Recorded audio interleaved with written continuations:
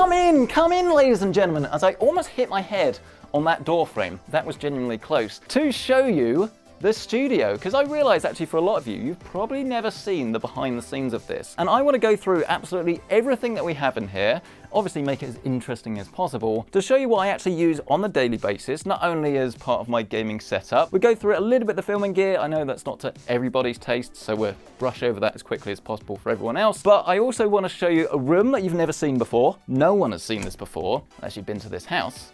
And I want to talk to you about that elusive water-cooled PC build that we did last year. We did quite a few videos on it. It must have been about 5, 6 videos something. And a lot of you were asking what happened to that, because if you didn't already know, I made a gaming PC, I water-cooled it, and it never really worked. I had to keep tweaking it, and it got to the point where my final fix didn't fix it. And loads of you have been asking what happened to that. I'm going to show you exactly what happened to that, walk you through whether it got fixed and whether I use it or not, and we can finally put that one to bed. But yes, look, here it is. The PC Centric setup, all ready to show you and walk you through everything. Right after a short word from this video sponsor. Oh, that was smooth. Lee & Lee's new Galahad 2 Trinity coolers are here, and by Jove are they gorgeous. With up to 3 factory-fitted RGB fans, these coolers look stunning and are super simple to connect thanks to daisy-chainable fan connections and a single L-Connect 3 box. There's even 3 different appearances thanks to swappable covers. So regardless of whether you're after something for looks, performance, or both,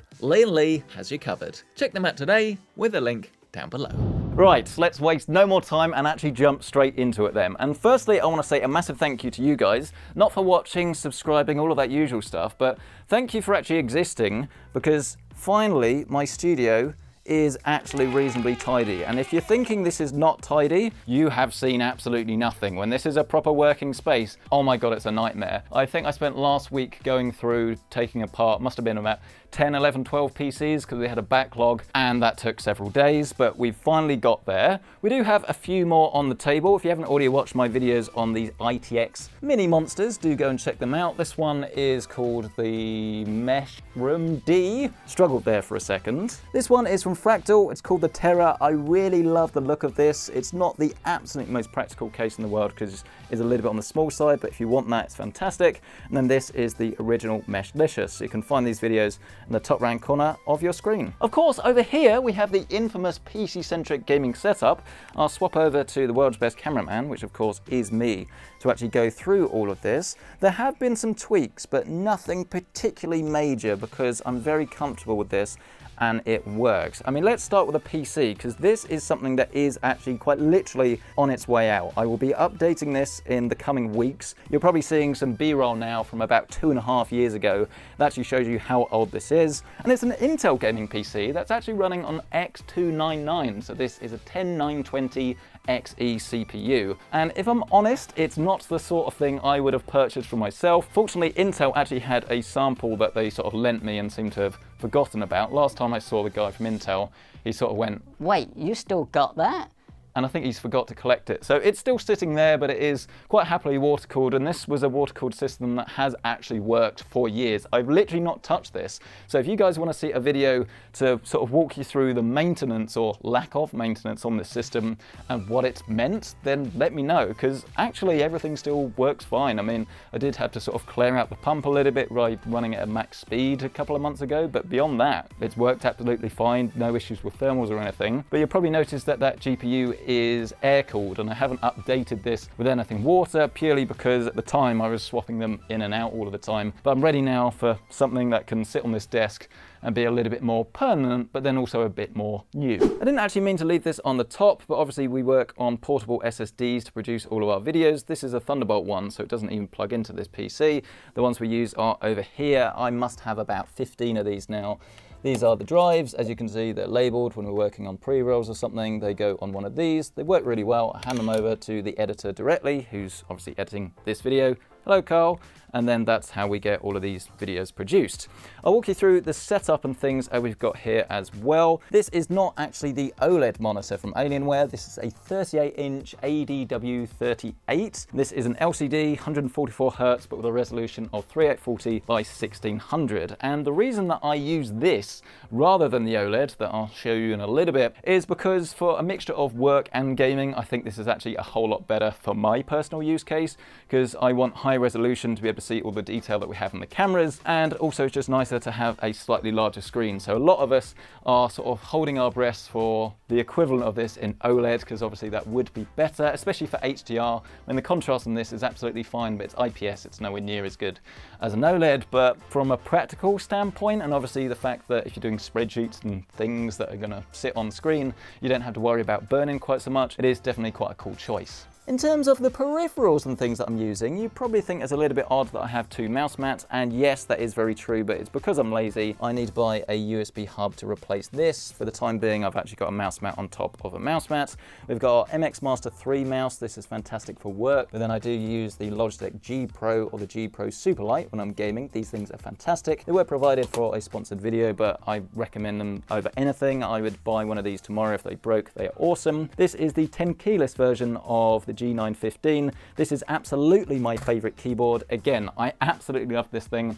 I've used quite a few others, and I am excited actually for one that is down here. Here's a little sneak peek. They've sent this out for pre-rolls, but this is called the K70 Max, and this is a brand new keyboard that I haven't been able to talk about until now, purely because it's under NDA, but this is the first keyboard I've heard of. There might be some others that have done this in the past. This is a brand new Corsair keyboard with a brand new Corsair switch that you can actually change the actuation point on. So if you want something that will be super quick, you can have that, but then if you want something that's a bit harder to miss hit, so say you're typing or something, then you can actually enable this in software. And I don't think there are sort of per game profiles and things at the moment, but I know that will eventually come down the line. So you can literally have a proper adaptive keyboard that can essentially be not quite the same as having like a blue, a brown, and obviously a red switch all at the same time, but you're getting closer to not having to pick between the three. It's pretty cool stuff. And the other reason that I'm actually pretty excited about this one is because of the contents of this box. And I've been waiting to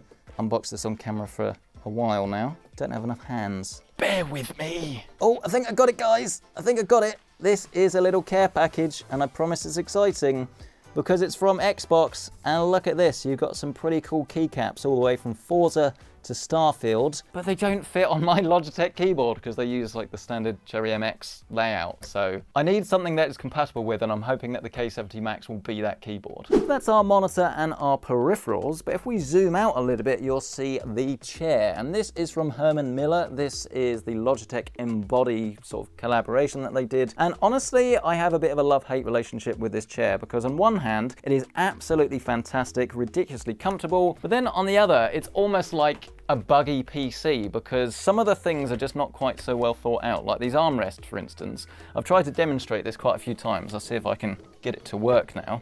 But they essentially don't go down as much as I want them to, so you end up sort of like bumping this against the desk. I want to be a little bit further forward because the whole point of this chair is that you're meant to sit upright in it. But then the problem I have is that I'm no longer close enough to the keyboard and the mouse to actually be resting up against the chair. So I feel I'm either leaning back far too far and I'm stretching my arms, or I don't have the back support, which is the whole point. And you might have noticed this if you listen carefully in some of the like voiceovers I do, mainly really in the pre-rolls. It's a really squeaky chair. A really squeaky chair, and for something that costs over £1,000, it should not be squeaking. Oh, and actually, that reminds me, this is the angle that we actually want, because can you notice that this whole ceiling has been treated with acoustic foam?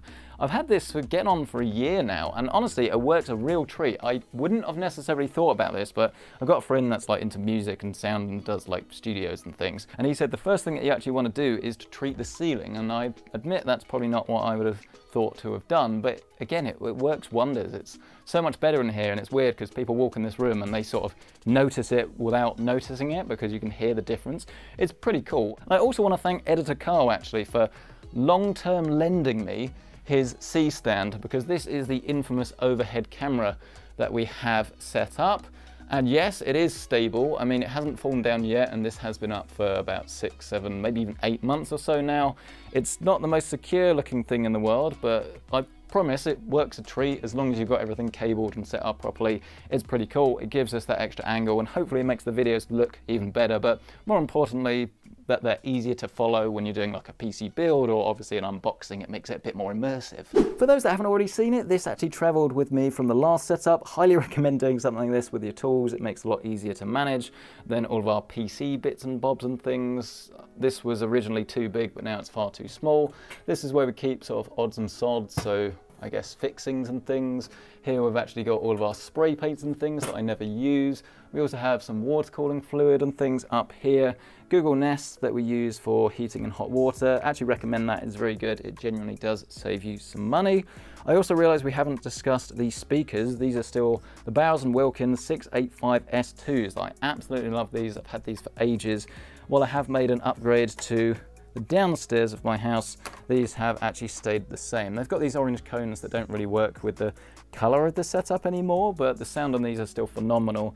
If you do want to get yourself some pretty decent speakers, I imagine these on the used markets are pretty cheap now. Highly recommend. But yes, sadly they have been discontinued. I mean, I say they've been discontinued, they've been upgraded, so you can get even better ones now. Corsair also provided the Elgato Stream Deck. I think it was last year now actually for some pre-rolls, but I've kept using this particular one because it is a little bit more useful with the dials, but I think this is still overkill for most people. The Mini that I use downstairs probably makes a whole lot more sense. Headset, this is quite an old one now. You can see what happens to headsets over time. Don't think you're going to be immune from this. If you do actually use a headset for a while, they will start to fray. That's the original HS70, but this has been updated.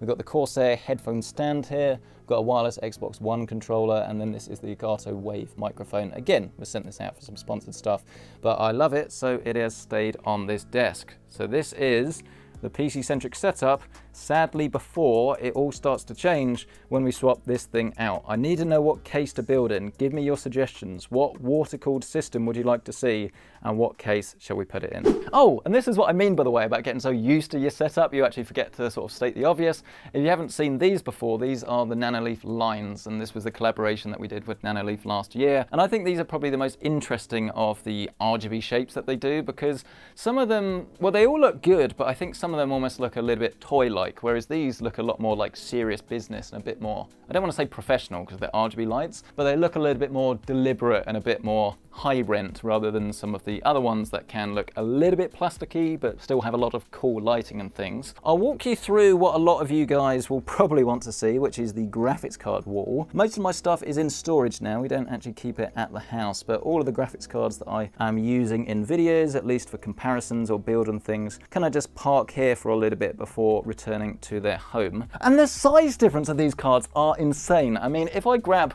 the smallest one in the collection, which is the 4070 FE, it's a really nice looking card, this one actually. Still runs very cool and quiet because it's quite an efficient GPU. But then you compare that to something that is quite literally bigger than my face by quite some margin, the 4070 Master from Gigabyte. I mean, look, here's a size comparison between the two. Look at that. It is absolutely ridiculous. Going down a section, we have our CPU collection. Here is everything Intel, or at least current enough to use Intel.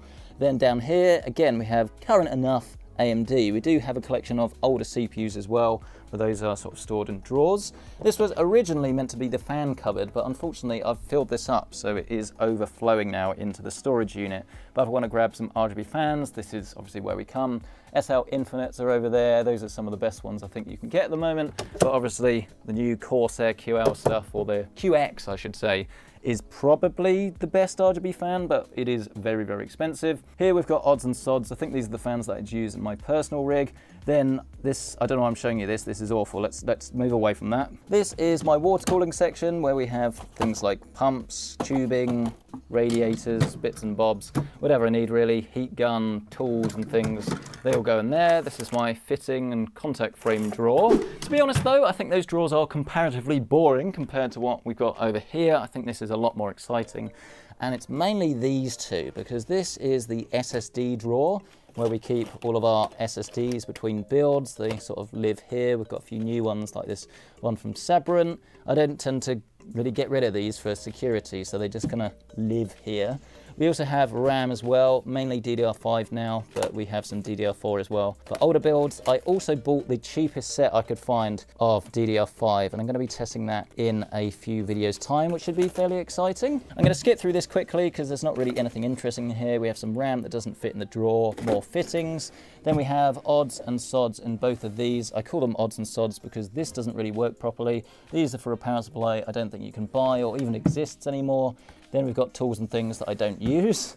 This is similar. We've got a label maker and like some color stuff, microphones and things live in here when they're not being used. This is a little bit more interesting because we have the thing that actually makes our live streams possible. The Atom Mini Pro. Essentially, this is your little control switch to make sure the cameras are actually on the right feeds. You plug them in the back and fundamentally you plug this into the internet and one button and you are go. No computer required. Anything up here? This is where we used to do mice, but we don't cover them so much on the channel. And yeah, this was also the phone drawer, but as you can see, we don't really have any left because we don't really cover phones anymore. Of course, as well, we also have the other side of the room. Definitely not so interesting because this is basically just floor space really for where we put the lights and obviously put the cameras and things. I mean, the cameras might be interesting to you. These are from Blackmagic. This was the original one I had, which is why it says Cam 1 on it. This is a 6K original. We have two of these. We have a cine lens on this one, which is ultra wide. And then here we have a Sigma ultra wide, I guess, but it's got a zoom on it. And then we have a 4K Pro, again with an ultra wide lens for our overhead. In terms of the lights, I do need to update these. These are ones from Elgato. They're just thin, which is why I use them, and fairly portable, but they're not the best. They do the job, but I could do better really. Microphone, I never really use this one, but this is the Rode NTG 4 Plus, I think. It's a pretty cool microphone, but it doesn't really work for me because I'm moving around too much, which is why I use this lavalier. You then sort of like either click your fingers or slap your face to sync it up in post, and then hey presto, you've got better audio. And I don't know if there's anything else to show you in here actually. You've seen most of it. I mean, I guess people are nosy, they probably want to see what's in the cupboards. This is a little bit of a dumping ground for either bits that I'm using personally. They go up top, which is why we have our, oh, it's a 6K G2, not the Pro for the overhead, there you go. All of our just bits and bobs that we're using, and then this is a bit of a dumping ground really just for parts that are currently in a system but need to be taken apart and then go back in the boxes. And oh yes, there was one other thing I wanted to show you in here before we show you the top secret room that you haven't seen before, and that is just some additional RGB lighting that I will be upgrading to. This is some stuff that Philips Hue have sent out for the studio. We've got two lighting strips. One actually goes on the back of your monitor, so I'm hoping that can go on the back of this. This is a gradient strip that will go on the back of these. I did have some LifeX lights back there, but they stopped working, so they needed to be replaced. And then this is a massive Hue bar type thing. It's actually one of these, but it's full size. So I'm hoping that that will give some nice light in the back of the studio that you'll be able to see when we're doing some filming. But let's waste no more time and show you the top secret room. And I will note before you see this and before I trip down the stairs that it is going to be a little bit different to the other stuff that you've seen, because this is not supposed to be like a YouTuber gaming setup. This is meant to be like a shared space for the two of us, as you can clearly see. And this is basically where Thea plays Planet Zoo. But if you look over here, look, you will see this is that infamous gaming PC that was water cooled. And as you can see, it does live, and I am using it. However, did I actually get round to fixing it? No, which I know is a bit annoying. Essentially, it runs fine, but it runs hot. So if this was like a normal gaming PC, you would say, oh, I might upgrade my cooler at some point because the thermals while gaming get to like, I don't know, 75 degrees on the CPU, 55 on the graphics card, but that's still a context problem actually between the CPU and the block. So I need to replace the block on that to get the better thermals, but because I'm never running this at like 100% load on the CPU, it's not something I needed to do soon, which is why we are still using it. But you guys might be able to help me out actually, because there's also a little bit of a new problem with this.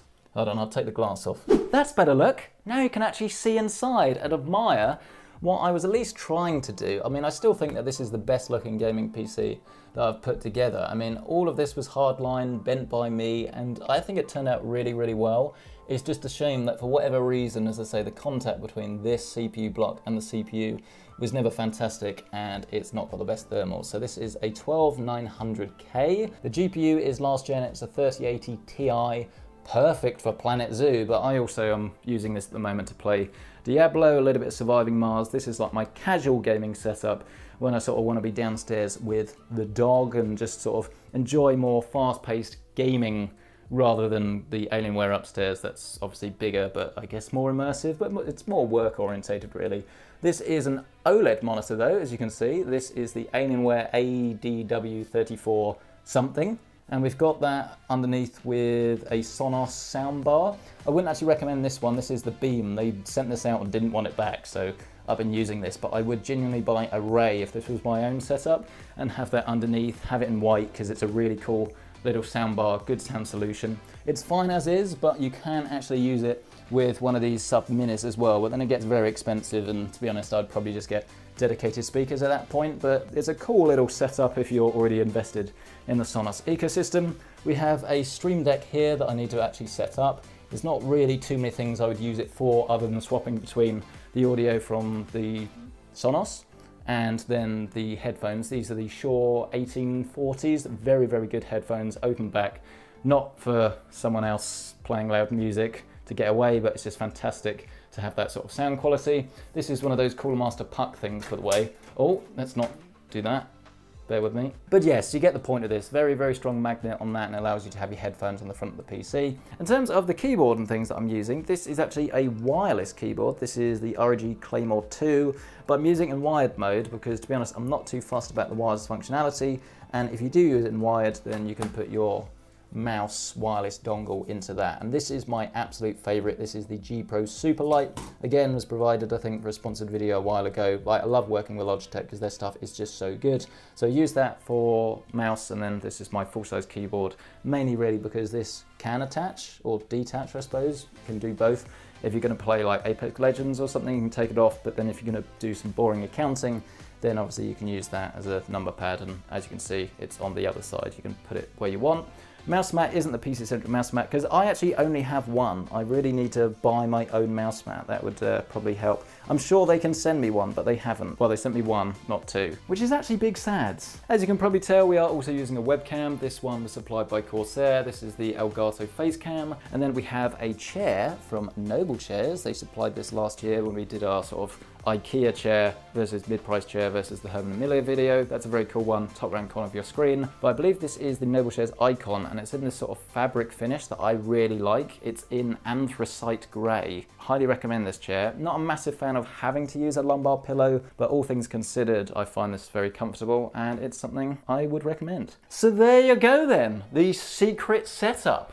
What do you make of that? Definitely not the best from a acoustic point of view, as you've probably noticed, but I think it's really, really useful for us to sort of use and share. And I know, right, obviously having multiple gaming setups is not exactly the most, what's the right way of putting this? It's not the most realistic thing for everybody to have, especially sort of that level, but when you're sort of messing around with hardware all the time and you actually want to sort of use it so you can make recommendations and know what works and what doesn't, obviously it does pay dividends. I mean, I think the fact that we have that water-cooled PC there does show and sort of prove that point, because how would you sort of see the long-term problems, if you like, if you weren't able to properly test them? So while most computers that do get made up do get taken apart more or less straight away, where possible I do like to use them for like a prolonged period of time so we can sort of discover and iron out any issues. But anyway, that's it. That's the new space. I hope you like it, hope you've enjoyed it. I mean, what do you make of the colour, by the way? I need to actually do the same for this wall. I think this will be like a winter set. So we get Editor Carl round and we're sort of painting this a different colour, and then we have two sort of different sets, I guess. Oh, and one more thing, I think the newest thing to this whole setup, it's a work item. It's actually this little setup. Look, it's me. This is the Sony FX30. It was to replace the A6500 that was very much on its last legs. The autofocus on this is better, quality is better. I've got a little light on it as well so you can see me, and this is like my vlogging or a bit more personal setup, if you like. But yeah, there you go. That has been the PC Centric Setup Tour 2023. Loads of changes are about to be made. Please let me know what I should do about this sort of gaming PC, because I want something that's the same sort of size, but fundamentally something I can water cool and make look fantastic. I don't know whether it's going to be Intel or Ryzen yet. I think I'm leaning towards AMD, but let me know your suggestions down in the comment section below. I need case, I need water cooling ideas, I need theme ideas, honestly the works. So let me know what I should go for down in the comment section below. If you've enjoyed this video, then obviously smash that like button and get yourself subscribed. And if you do want to check out literally anything that's featured in my gaming setup, you can find it linked down below with my Amazon affiliate links. And while you're down there, why not gaze into the RGB light of the new Galahad 2 Trinity coolers? Available in black or white with RGB, performance or SL infinite fans, and in 240 or 360 configurations, there is bound to be a cooler that takes your fancy. Not only that, but thanks to thicker tubes, a new copper plate, 45-degree angle fittings, and a whopping 5-year warranty, you know your PC cooling is in safe hands. Learn more about them today with the link down below. Thank you so much for watching this video. We'll catch you in the next one.